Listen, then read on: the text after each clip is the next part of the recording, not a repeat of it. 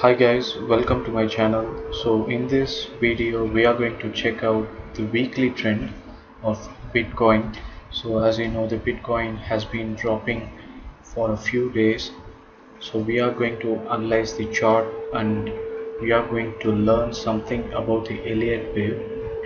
So this is the daily chart of Bitcoin, and as you can see, on around like 4th of Feb we got the low price, so it was around like 6,000, exactly $6,000.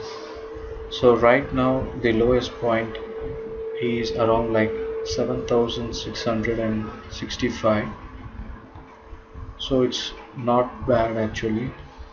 So we have to be sure that it doesn't break this 6,000 level again. So this will be your wave 1 and this high over here will be your wave 2.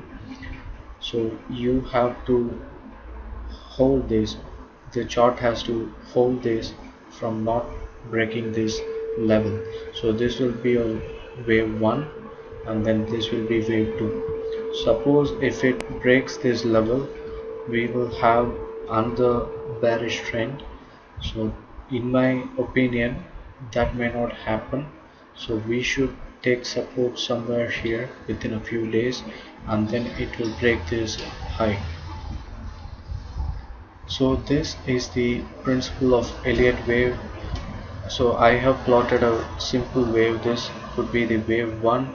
From here to here this will be wave 1, and from here to here this will be the wave 2.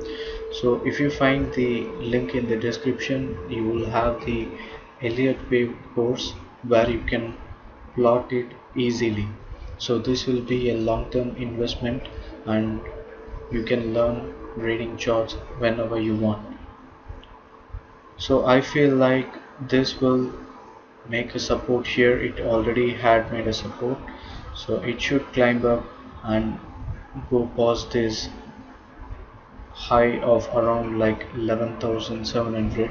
So this is going to take some more time, and once when it breaks that, it's going to be in a bullish trend. So the bearish trend is over if it doesn't break that 6,000 level anyway. So if you see the Ethereum, it will be the same chart. All you have to do is find this low, and this low should never break. So happy profits guys, stay invested, hold your positions for long term, and I will meet you in another video.